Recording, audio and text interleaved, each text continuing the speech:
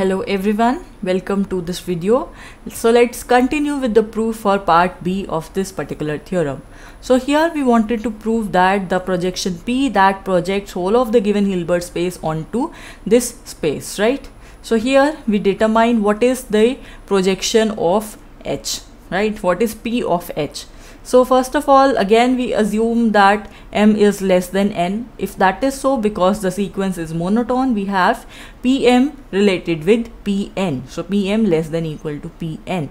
So we could write this difference here, Pn minus Pm. So this is greater than equal to the 0 operator, right? So we can call Pn minus Pm to be a positive operator. If this is a positive operator, so according to the definition, the inner product here is greater than 0. This inner product is greater than 0, right? That we already know. So if we let n tending to infinity, what do we have? The sequence Pnx. So you could open up this bracket, so you could write the inner product of Pnx minus Pmx comma with x, right? So this inner product Pnx would be written as P of x. Why? Because we are tending n towards infinity. So according to the continuity of inner product, we have P minus Pm here. So that means this is greater than equal to 0. If this is greater than equal to 0, that means P minus Pm is a positive operator. If this is a positive operator, so that means Pm is less than equal to the operator P here, right? If this is so, again using the result here, if two operators, if the two projection operators, if they are related with each other, so the spaces all are also related with each other, y1 and y2, where what is y1? y1 is p1h1 and y2 is p2h2.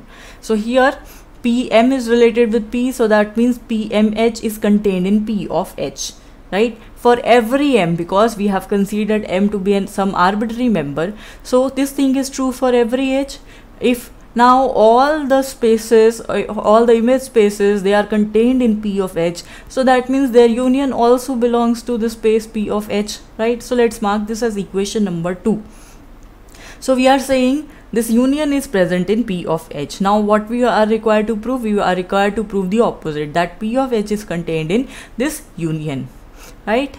So also for every m and for every subscript m and for every element x which is a member of this Hilbert space, we can write Pmx contained in the Hilbert space, because this H is taken from the Hilbert space H, right? And every Pmx that is contained in the union, obviously, right? So we are saying Pmx is contained in this union, and moreover this Pmx converges to P of x whenever m goes to infinity, right?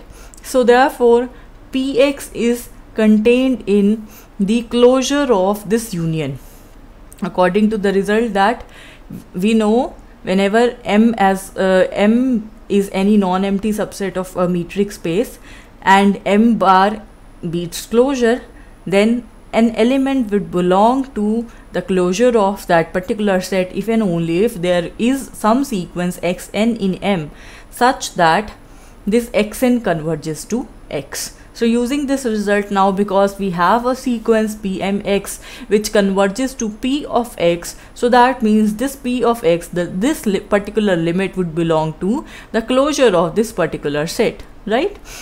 So we have Px contained in the closure of the union of Pmh according to this result. So if that is so, because x was some arbitrary element taken from the Hilbert space H, so that means P of H would be contained in this union, right? So we have equation 3, P of H contained in the closure of the union of Pmh. So using equation 2 and 3, equation 2 tells us that this union is contained in P of H, and 3 tells us that P of H is contained in the closure of this union. So together we have the union of Pmh contained in Ph and this Ph contained in this union closure, right? So according to this we have this result, and moreover here we wanted, because we wanted to make this equality, so let's see what do we have. Here we have the following result. It tells us that for a closed subspace Y of a Hilbert space H, the orthogonal complement Y complement, that is the null space of the orthogonal projection of P or of H onto Y. So basically this theorem, this result tells us that this complement is nothing but the null space. So you could write P of H as the null space of I minus P, the conjugate for the projection operator P, right? So this is a closed space because you know the null space of a bounded linear operator is always closed. Why? Because this PH is now nothing but this null space, and being a null space it is closed, and moreover it is a null space of a bounded and linear operator, so that is why it is closed. So if this is closed, so we could say that this thing is equal to the union of PMH, right, where m varies from 1 to infinity only. So this closure and they are equal. Why? Because they are now a closed part of a closed space. So therefore we have a result B here.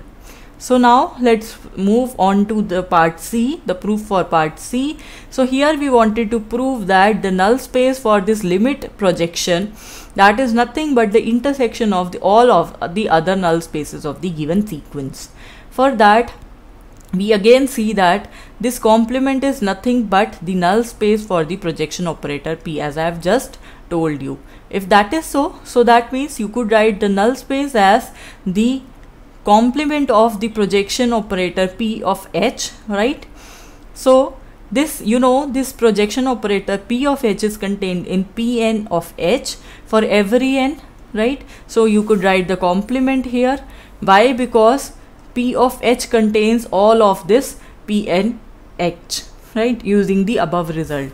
So using this fact here, you could write that your null space is contained in the intersection of Pnh, right?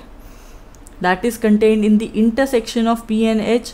And what is this thing? This is nothing but, if you perform the complement of all the intersections, this I'm sorry, here it should be union. Yes.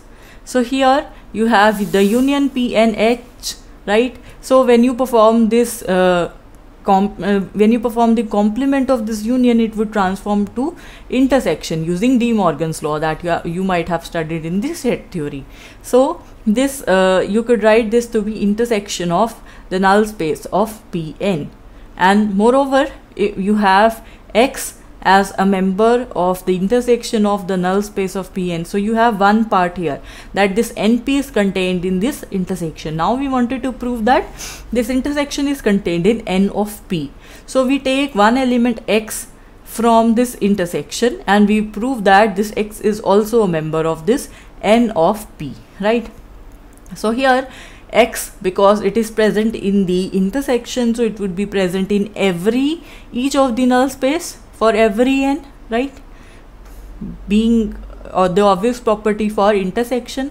Now because this X is a member of the null space for every n, so that means Pnx would be equal to 0 for every n, right? This thing is also true for every n, and moreover this Pnx converges to P of X. So if this Pnx is 0, so that means Px is also 0 because Pnx is converging to P of X.